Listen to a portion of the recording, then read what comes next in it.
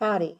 So every year, my friends and I bowl for the Big Brothers Big Sisters Bowl for Kids' Sake. We're terrible, terrible bowlers, but we're usually among the top fundraisers. This year we got a late start, so as an incentive to get people to give us more money more quickly, I said I would do the Fuego Box Choco Challenge if we raised enough to match a big to a little, which is $1,200. $1,400 is what we earned.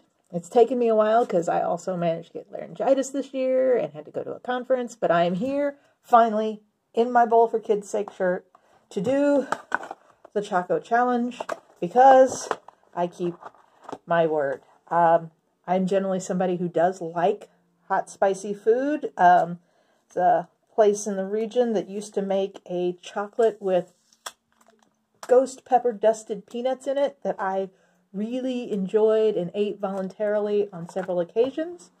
I expect this to be worse, but I have milk, I have yogurt, I have Kleenex, I have hand wipes in case I actually touch the chocolate, which I'm going to try to avoid doing. So, this also raises money for prostate cancer awareness and research, so that's good. But lest anybody think I'm doing it just because I keep promises and just because of altruism, there's also a chance of winning a year's worth of hot sauce. So I don't want you to all to think that there isn't a mercenary aspect to this. So I expect this to hurt. I expect it to be worse than trying Malort, which I also did because I promised. So here we go.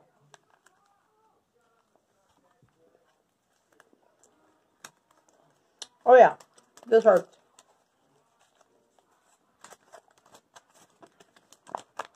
Holy shit. This motherfucker hurts.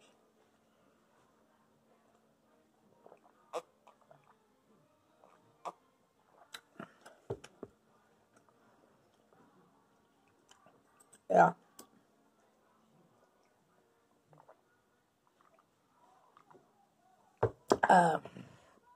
Yeah, this is painful. It's gonna get worse, I know. Holy shit.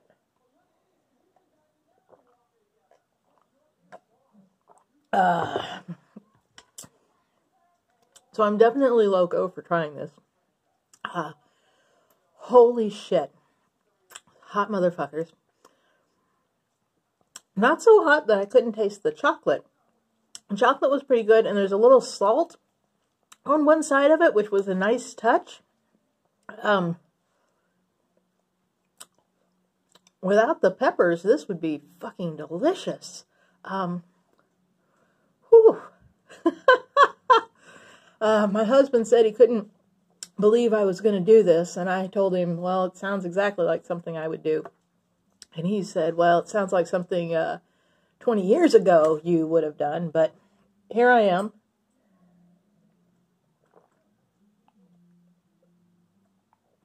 My mother, who does not watch or eat hot food, was giving me advice, which is hilarious because I'm 50 years old and my mother's still going to mother me because that's what moms do. But she told me I needed 5 gallons of milk because Shaq did it, and he's 5 times my size. Looking at me through those mother's eyes, because I'm not a large person. I'm quite short, but I'm not only a fifth the size of Shaq. But she wanted me to have 5 gallons of milk. I don't think I'm going to need that much, but I will say this is not the stupidest thing I've ever done.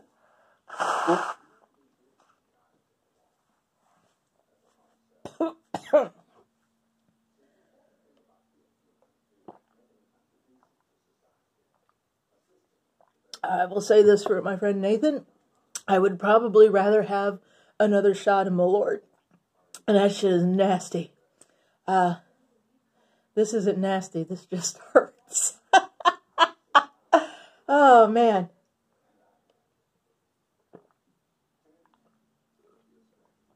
Thank God I got all my writing and grading done earlier today, because There is just no way I'm going to be able to handle doing anything except for drinking milk and eating yogurt. Because, whoa, this is fierce.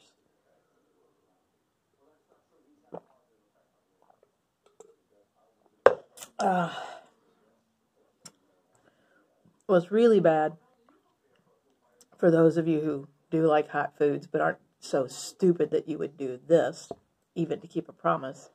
It's all right, but after a while, when the sting comes back and you breathe in and you kind of inhale all that heat, whew, that is just some nasty, nasty pain.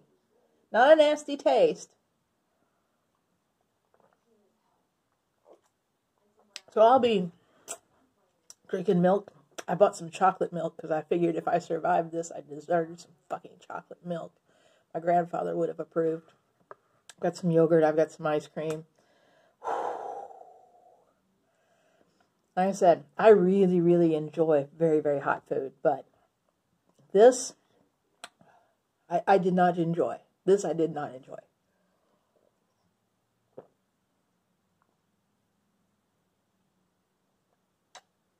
So anyway, let's hear it for the kids. Go, Big Brothers, Big Sisters. It's a great organization. Let's hear it for Fuego for doing this thing to raise money for the Prostate Cancer Research Foundation.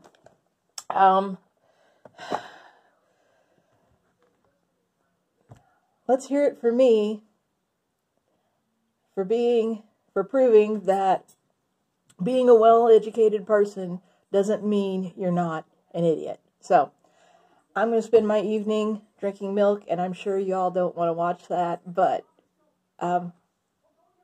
cheers.